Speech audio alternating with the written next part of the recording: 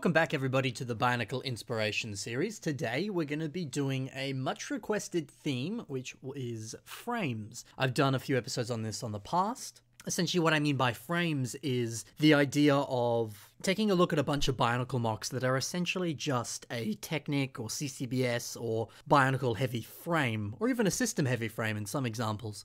And then from that frame, it's pretty decently easy to reverse engineer, and then you yourself could take that frame and armor it up. So it's essentially, to some degree, instructions for building some more complicated designs, or just a really good starting place for building any kind of Bionicle mock, because you have the basic framework done, and then from there you can do the fun stuff of armoring it up, adding detail, putting your own personal touches on top of it. So I'm going to show you a few examples of frames. Some have instructions, some don't. Some you'll just have to reverse engineer yourself that you could use in your own mocks. But of course, be sure to credit the builders if you do use the frames, because that's pretty important. And speaking of things that are important, normally I don't talk about things that aren't Lego or pop culture, but this is too big and important of an issue to ignore, so I am of course going to simply state Black Lives Matter. Additionally, remember, if you're looking for ways to help out with this movement, help out with the way things are going right now, there's some simple steps you can take. If you're feeling a little lost or confused, seek to understand your white privilege. Teach other white people what it truly means. If you have any internalized racism, be sure to address any of that sort of stuff and put together some kind of informed plan of how you can be different. And remember, it's okay if you're not fully educated about stuff, but it is your responsibility to educate yourself. Additionally, do the best that you can to amplify the voices of people of color. Make sure that their experiences, art, or anything, make sure their voices are heard. Additionally, I do want to be doing a Bionicle Inspiration Series episode simply dedicated to builders who are people of color. I'm currently putting together as best a list as I can. If you are somebody who is a person of color, be sure to send me a message on any of my social media or send me an email and let me know, because I would like to put as many episodes related to that as I can together. I think that's quite important. So there'll be links in the description as well to places you can donate to help with all of this sort of stuff. And yes, Black Lives Matter. So let's move on to the start of this episode. So the first mock we've got today is kind of a joint mock. This first one here is by Clockwork Guardian, and this is a frame for one of Luigi Andrews' mocks, and the mock is called Gallo. So I think this is really cool, just in general, just a kind of really fun story. So Mr. Clockwork Guardian here, I'll simply read what he said on Instagram. He said, "I finally figured this thing out." He said, "This stupid thing out. I don't think it's stupid, I think it's cool."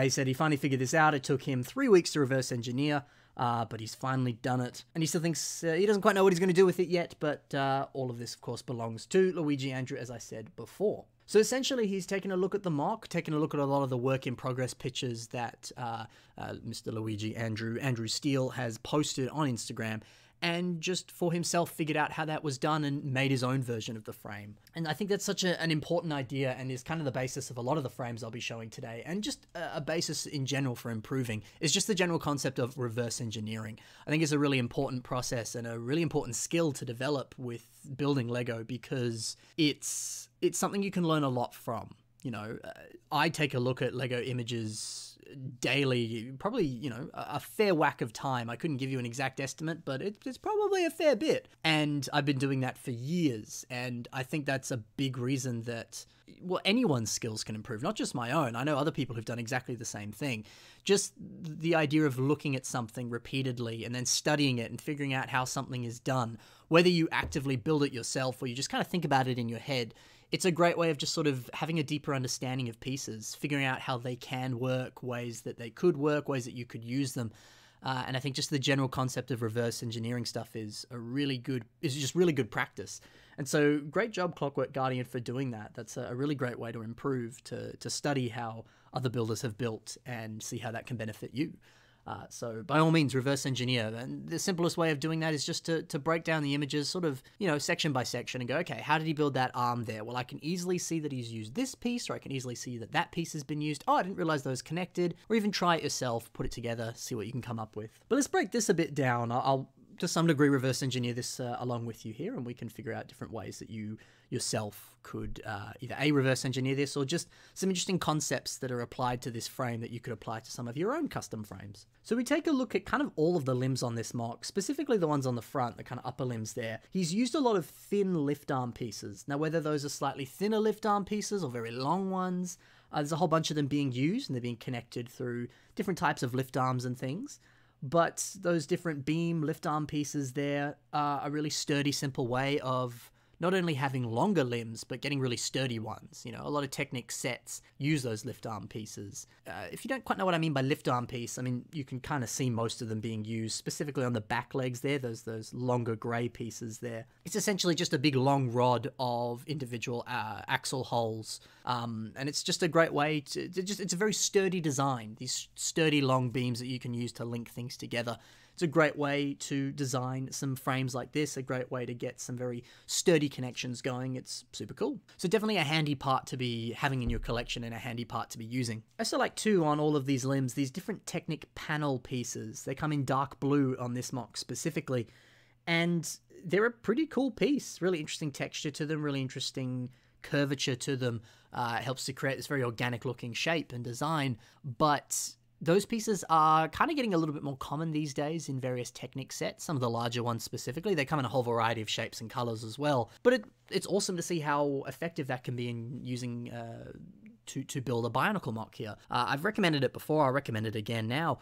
Take a look at the Technic sets on the shelves in stores, because those Technic pieces you can so easily implement into Bionicle mocks, you know. Yes, we don't really have any construction themes going these days, but Technic's about the closest we've got. So definitely have a look at those pieces and see how you yourself could use them in your mocks. Definitely my favorite thing about this Technic frame is the beautiful curve of the back on this mock. He's used these interesting sort of square-shaped lift arm pieces here, and then connected them through some socket pieces and a few other connection elements that lock onto those socket pieces. And then there's ball joints connecting each of those individual sockets, and you just repeat those in a repeated pattern like that, and angle them slightly, and you get this beautiful organic curve to the back. And of course, you label that up, you armor that up. Where did label come from? You armor that up, you put a few things on there, you layer it down. Maybe I meant layers there. But that way you can get this beautiful curve to a back, get this very organic, beast-like looking sort of silhouette to the mock. It's a really, really effective design. Surprisingly simple when you break it down. You kind of take the armor off of it and see how it's actually made there. It works well, and it looks pretty sturdy too. So that's taking a look at some of the specific points of that frame. Let's actually take a deeper look at Gallo here on Instagram, and just sort of break down some of the cool stuff that's going on. So we can see now how he's kind of labeled up. I said labeled again. What is this? He's armored up. That's so weird. I don't know where that's coming from. He's armored up this mock very heavily here, putting in a whole bunch of additional Technic panel pieces here in dark blue. And it gets this beautiful scale, dragon-like look almost, this really interesting beast-like nature to this mock through those repeated patterns there. And it's as simple as just finding ways of connecting that armor onto the many connection points that we saw on the frame before. I also love too all these spikes coming out of the back. That looks fantastic, and it's great to see how the legs have been armored up now, and just covering up all of the sort of uglier Technic inside of it, which of course I don't think that's ugly. I think it is actually quite beautiful just to look at it without the armor on. But of course, if you're building more of a beast like this, you really probably wouldn't want to see any of those mechanical detail-y bits underneath. You want it to look more organic in its textures and more beast-like. So it's nice to see all that covered up. It works really well. I also love the face design on this mock, using some smaller dragon wing elements that came on some Viking sets as not quite ears. I sort of saw it as kind of just like frills, or just some sort of yeah, something interesting, just an interesting way of designing the head there. The little whiskers that he's got there, the beautiful teethed maw and those eyes, really pops. It's just beautiful. A really, really menacing, really lovely looking mock. So great to see Andrew make such a fantastic mock, and great to see another builder take so much inspiration from it. And there's no reason you can't take inspiration from the guy who took inspiration to make your own mock that you've been inspired by. Lots of inspiration going around here. That's good. It's good. So there you go. Let us now move on to the next mock. This mock here is by Bionicle, and it's called Black Nitro the Gunslinger. This is certainly a pretty cool looking mock, a very large one too. You know, we recently did that Titans episode as well, and it's great to see somebody else doing a very large and in charge mock. So if you were inspired very deeply by that Titans episode and you want to get a bit of a better insight into building larger scale mocks, well, this one might help you here with some of the frame designs that it's got going on. So let's start breaking down those frame designs, shall we? So we're starting off with the legs from the images that have been provided here. It's interesting to note that these silver pieces here, they are Visorak bodies from the Visorak sets. Interesting to note that a bunch of those have been used here. They kind of have a whole bunch of connection points on them, whether that's on the side or on the front there. And additionally, they get a fair bit of height too. They're surprisingly large pieces. They kind of form the whole basis of the body of a Visorak, which is, you know, surprisingly large part of the Visorak there. So great way to get height, great way to get connection points, but also a good way to get strength, because it's those lift arms that we're talking about before to some degree. So it's just some very sturdy, strong connections that can really kind of lock in place there. That's just smart. That's smart. So maybe it's worth investing in some of those Visorak body pieces because they're pretty helpful. Of course, they'll be armored up later, but they're good to use for the connections and the structure and the frame of mocks. So that's pretty cool. Also interesting to note the very sturdy waist design that he's used here. It's using a whole bunch of hand connector pieces, as well as additionally having some of those friction joint pieces underneath, so that not only are the legs being connected onto the waist, there's a few other connection points to really lock them in place there, just to add a bit more stability to it, which is certainly something to think about when you're building a larger scale mock like this. Do you need to factor in additional areas that can hold up some of the weaker points on the mock? And this is a good example of that. We've got a few more additional images here as he's building the legs as this mock progresses. And it does seem like to some degree he's reworked the leg design here, which that's a natural part of the process. If you are building your own custom frames or you're just building any mock, it'll of course evolve as you change up the designs or you experiment and play a bit more and you realize actually that doesn't work and you change it up. So interesting to note that. I think that's specifically being done on the lower legs here. Got a few other images here which are really cool where the legs are all completed and we start to get into the torso. Really interesting to see that towards the top of the torso it's just straight up a Hero Factory or CCBS torso element there. So it's awesome to see that you can still use some of those more simplistic pieces here as kind of easy bases for this frame design here. And you know, you can see that it's being attached additionally with a few hand connector pieces and it's kind of embedded into the rest of the body and the waist and everything, so it all kind of feeds together and works well, and I think that's awesome. That's awesome. So really interesting to note, and I love this image too where he started to draw all over the image here. I think that's always something to consider. If you're building a work in progress mock, take a picture of it, get your phone out and get some of the markup tools and start drawing what you're envisioning, because that could be a helpful tool for you to just to kind of break it down into more detail, to actually draw over the top of it and go, okay, I want it to be, you know, bursting out here, and I want it to be a bit larger over here, and da-da-da. And so just seeing that visual representation might help your mind to better understand what you're doing next. It's a valuable tool. So some interesting pieces of note here on this mock. And great to see a frame design for such a large mock as well. This is very well done. On to the next mock now. This one is also by Andrew Steele, or Luigi Andrew, or just more specifically, Luigi1456 Andrew. And this mock is called Congo. So definitely follow Mr. Luigi1456 Andrew over on Instagram because he's a very, very talented builder. Or you can follow him on Flickr as well. There'll be links in the description below. You can always check that out there. But he is a very talented builder, and he actually posts a fair few amount of work in progress images on his Instagram. So again, if you want to reverse engineer stuff like we saw before with Clockwork Guardian, you could very easily do that. So be sure to follow him and study his pictures as he posts them, because there's a lot you can learn. And if you don't believe me, we're about to do it. So here's some really, really early images of Congo, and you can see a pretty nice breakdown of this waist design. So I think what's super cool is we can see those Visorak bodies again in the grey here on the side. They form this sort of V shape here, which is really interesting, a nice way to get some kind of curvature to the waist design. As a plane flies over, I wonder if you can hear that. But that's super cool. That's a great way to get a more sort of organic looking V-like torso on this larger scale mock here. That's a nice design. It's also interesting to note how the shoulders have been done on this this torso design here. Again, we see a whole bunch of hand connectors, really locking everything in place. and then multiple ball joints there to kind of be building off of. Interesting to note just how sturdy that is, how many ball joints have been used there, how much it's locked in place. There's multiple things holding it down and connecting it.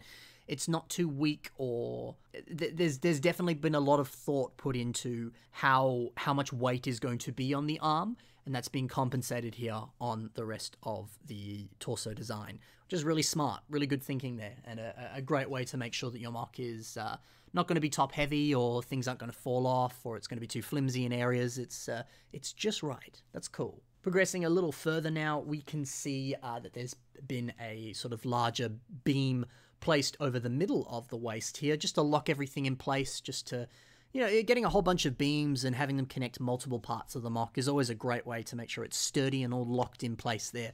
So that's really nice to note. Also cool to see even more friction joints being used before. We saw some of them before, we see them again.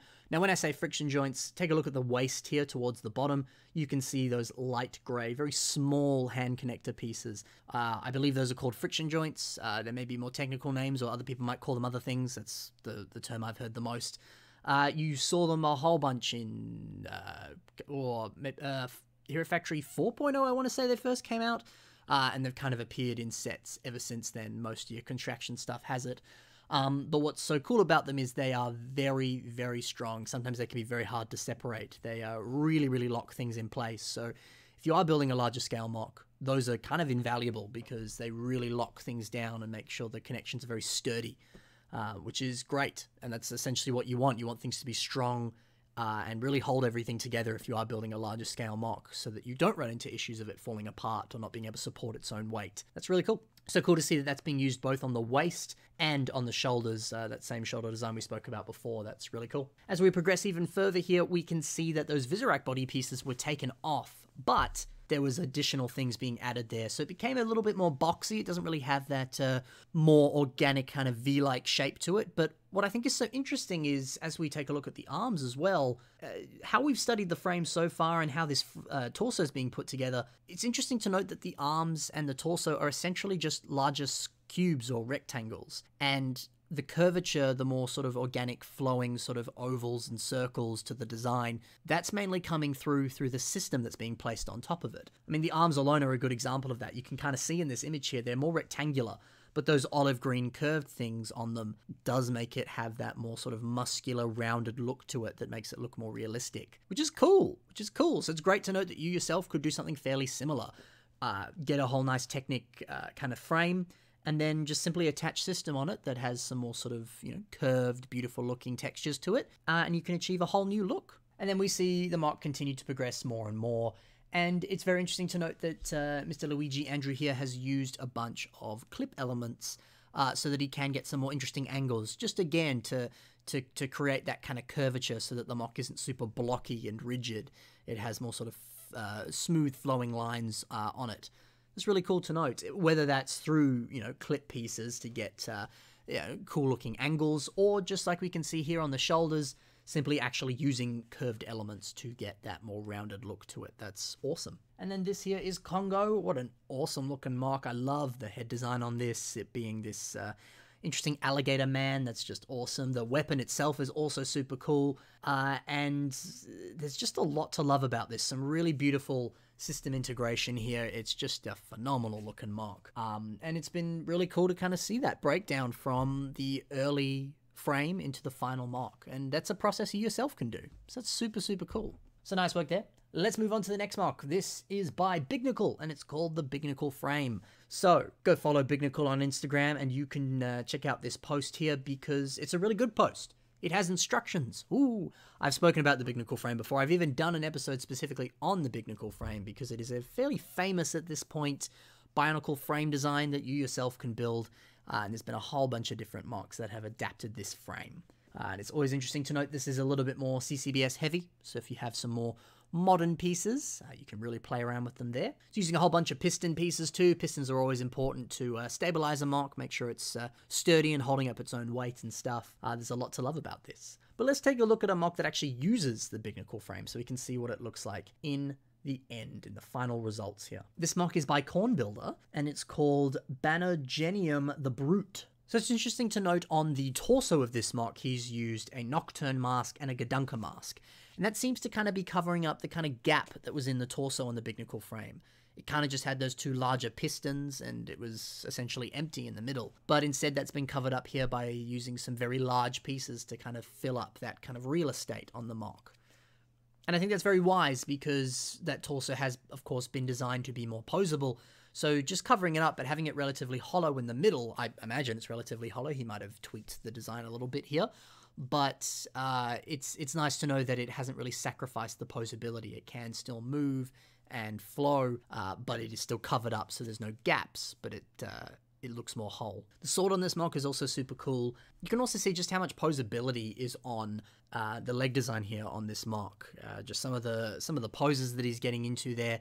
It really shows how effective the Bionicle frame is at being very posable as well. So if you are looking for a more posable frame design, this is also a good example here. Sword design on this mock is also super cool, and the back here with these interesting sort of, not quite wings, but just sort of weird attachments on the back.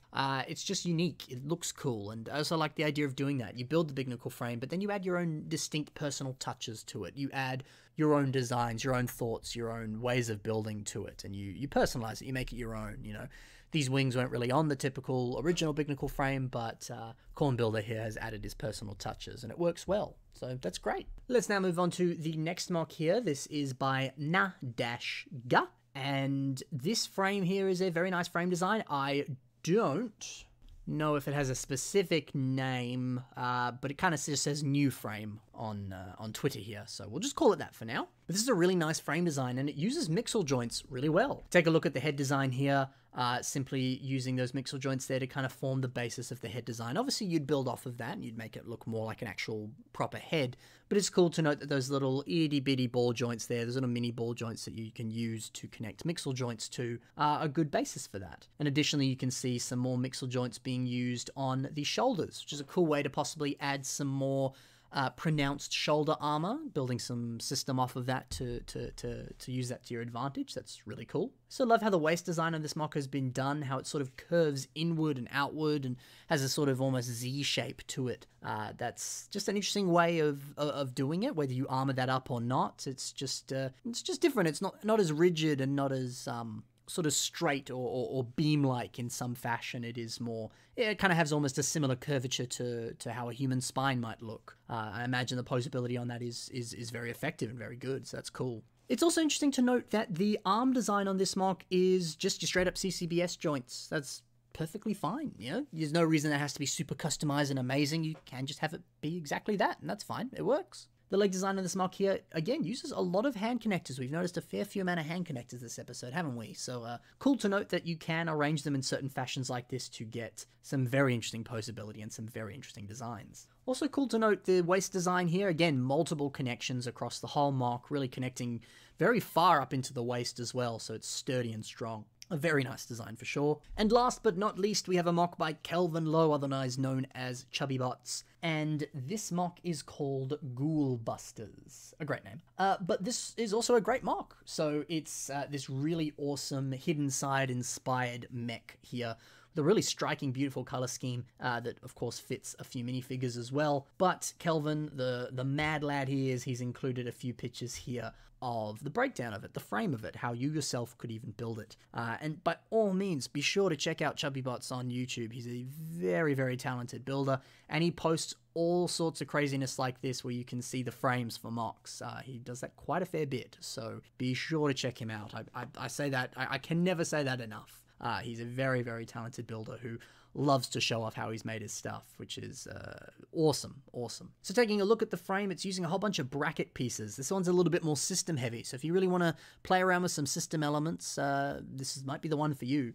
We can see all those bracket pieces being used, but there's a lovely integration between system and CCBS as well. You know, the upper arms, the upper legs use simple CCBS shells with some friction connectors as well, and they transition into system using some of those very interesting socket pieces that actually end with your typical system studs on them.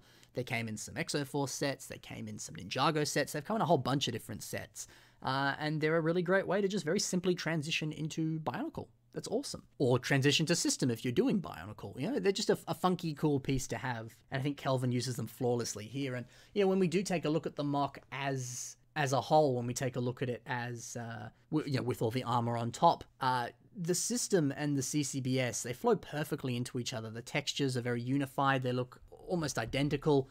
It's just gorgeous. It's very, very nicely done. The mech itself is great. I love all the little details on the back of it as well. There's just a lot to love. Very nicely done. And really, really cool to see such an awesome frame design here that could work so flawlessly with a whole bunch of system pieces, but also still work very well for a Bionicle or Hero Factory-inspired MOC. So that's been it for this episode of the Bionicle Inspiration Series. Hopefully those frame designs helped you out, and if you're looking to build a frame, it can be a really great starting point for a MOC. So something to think about. And of course, if you enjoyed this frame episode, like I said, there is a frame episode all about the Bionicle frame, and there is a frame episode just about other frames that exist.